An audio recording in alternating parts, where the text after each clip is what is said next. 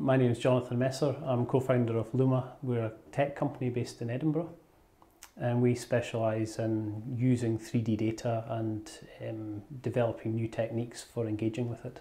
Some of the more recent applications that we've dreamt up are augmented reality, which is quite an interesting way of presenting, especially and particularly in architecture. It's been quite useful for it just negates the need to construct an expensive physical model.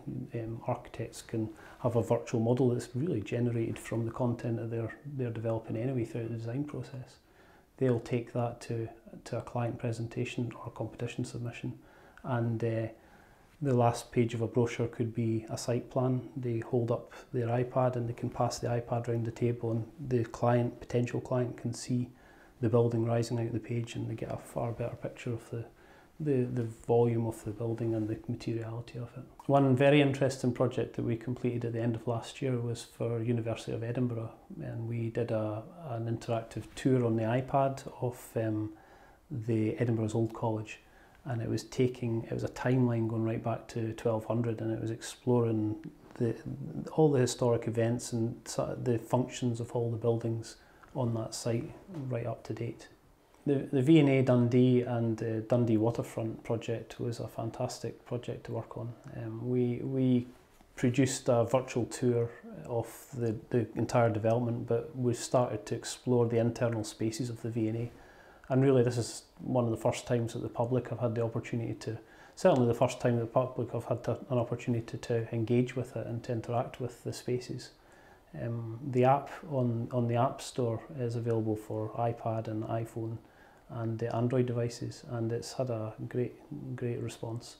Within the latest version of the app, we've included an augmented reality element where users could take their iPhones or their iPads up to the site, walk around the hoarding and get windows into the space as it's going to be in 2018, which is quite exciting. And the beauty of that is it's using exactly the same content that is within the app. So it's just engaging with it in a completely different way.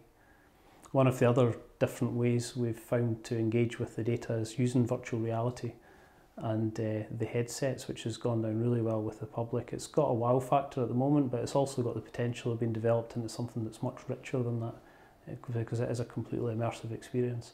And again, that all hangs on the same data. The future of the industry is really exciting. The convergence of virtual reality and augmented reality, and just the power of the mobile platforms in particular, is opening up an awful lot of possibilities for engaging with the real world around you and superimposing imaginary objects and things. Because this is an emerging market and an emerging industry, there's a great potential for Edinburgh and Scotland in general to be key players in that market. And we at Luma feel quite excited about our experience and how relevant it is in that market.